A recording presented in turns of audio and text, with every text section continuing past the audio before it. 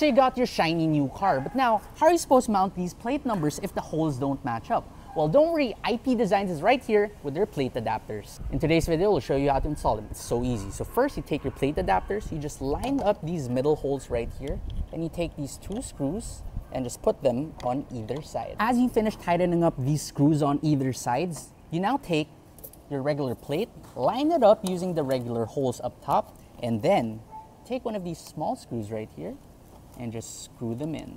Instead of having misaligned plates or having to drill holes onto your plates which will destroy the letters, you can have it looking this clean.